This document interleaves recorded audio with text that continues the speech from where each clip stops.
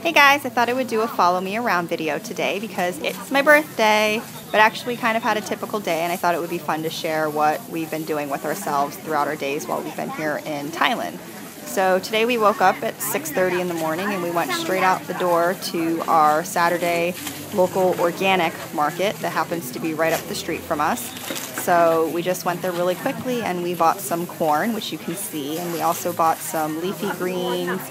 And here at the same market, we had a lady, she made us some fresh beet juice, and it was really good. It was actually really sweet for beet juice, which was really nice. And we also bought some fresh mulberry juice and some fresh orange juice from a different lady.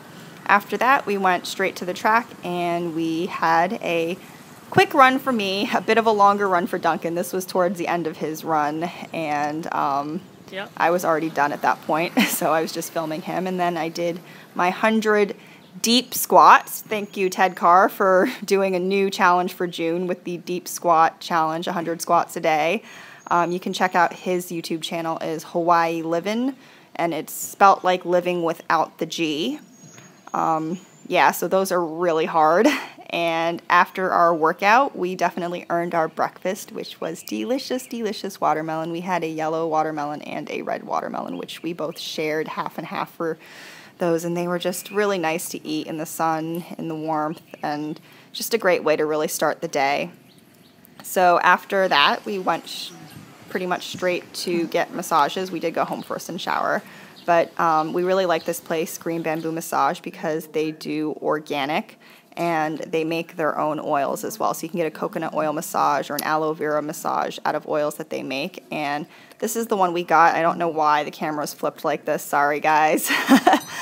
After that, we actually met up with our friend Matea, and we just went to the park in the Old City, and we just chilled for a little bit. And it's just really nice to hang out and, you know, just catch up. Matea was in Pai for a little bit, and she just came back to Chiang Mai a couple days ago. And here's a lady, she's feeding the birds. It's really common for people to buy bird food. They sell it by the parks, and people feed the bird and they feed the fishes. So thought that was really nice. And after that, we headed over down to the Saturday walking street market, which is always a lot of fun. I prefer it to the Sunday walking street market because it's a little bit less hectic and crazy. It's not as busy. It's a little bit shorter, but to me, in my opinion, it has a lot of the same stuff. So I just really like the Saturday walking market because the crowds for the Sunday one are just really intense. And this one's actually, it looks crowded in the video, but it's a lot less crowded, I promise, than the other one is. So I definitely recommend the Saturday walking street market on, I think it's Wua Lao. I'm not sure if I'm saying that right at all. I'm sure I wasn't saying it right, actually. Here I am being really silly trying to get myself in the shot, which failed miserably. And there is some durian on the left.